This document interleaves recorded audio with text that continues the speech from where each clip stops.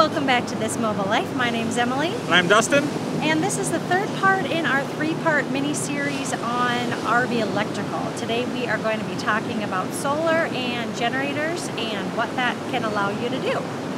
Right, so in our previous videos we talked about batteries, we talked about shore power, we talked about charging and discharging adapters and surge protectors. All kind of basic stuff you're going to get with most RVs.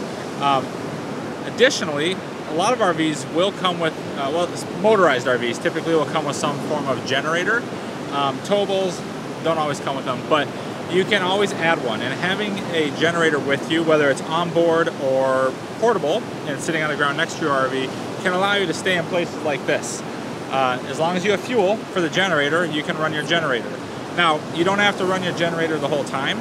You can run it just long enough to recharge your batteries and then recharge your 12-volt system, if you remember from the previous videos, and then use your fridge and your fans and your lights, and depending on how your RV is set up, maybe even your air conditioning. It's an option, right? And now they are noisy, they can be kind of smelly, they require maintenance. One of the pros of an onboard generator, that's one that's physically mounted on and under or somewhere on your RV. One of the pros of those is they're really easy to use. It can be really icky outside and you can literally push a button, just turn on the generator, fire it up, and you have instant power, which is... They tend to be quieter too. Yeah, they tend to be a lot quieter too than the portable ones. They have their own mufflers and exhaust, and they're very handy. The downside to them is they are a lot more expensive to maintain. You usually have to take them to a shop. They can be really hard to get to.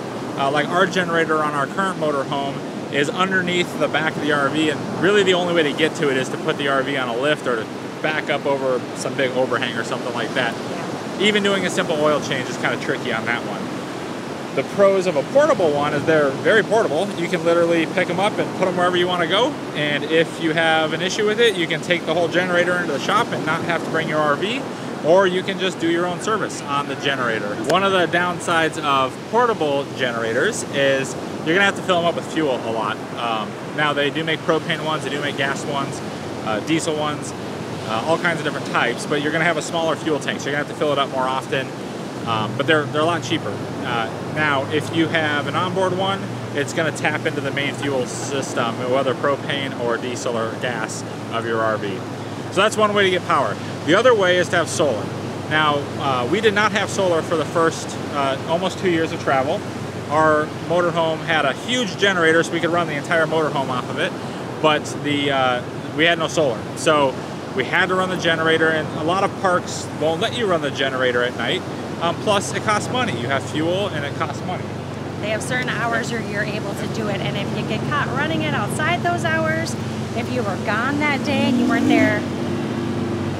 Sorry, loud ATV on the beach. If you were gone during the runnable hours, then it creates a little bit of a problem, which is where solar comes in. Yep, and the size of your battery bank. If you're gonna be needing to run off a battery for a long time, if you're gonna come out to a beach like this, you can stay, this is a Texas beach, it's a 27-mile long beach. You can camp out here for free for as long as you want, but there is no power, right? So you have to have some way to run your refrigerator, you have to have some way to charge up your batteries for your lights and fans and all that kind of stuff.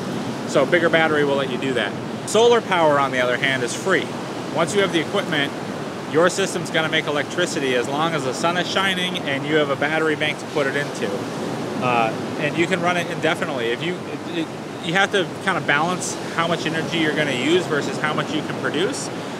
But, excuse me, but it's basically free energy once you have the system. And it really comes down to what kind of camping you want to do. You might not need a whole lot of solar and much of a generator. Yeah. Yep, if you plan on going to parks all the time where you have full hookups.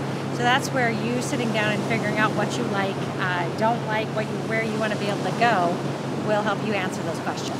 Totally. And one of the other things to think about is, if you're going to be traveling a lot, how much do you want to spend to stay at a campground? Because if you have a solar system and it's charging your batteries and your entire RV can run off your batteries like ours can, you don't have to spend as much for 50 amp hookups or even 30 amp hookups. Maybe you go for a day or two and stay out in the wilderness or at a state park with no hookups, and then you stop at a park that has hookups and do whatever you need from a power standpoint. Lots of options for you based upon what kind of camping that you want to be able to do.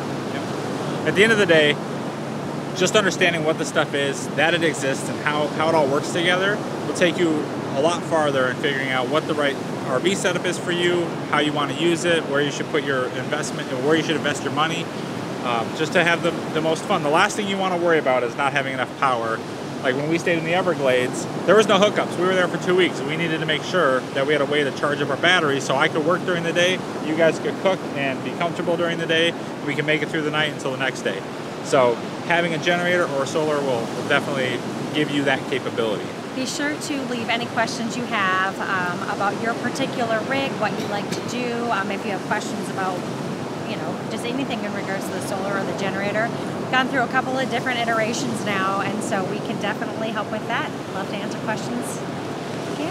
And if you want to go deeper into this, let us know in the comments section. We'd be happy to deep dive into any one of these subjects. We've learned a lot doing this for the last couple of years. So otherwise, thanks for watching, and we'll see you out there. See ya.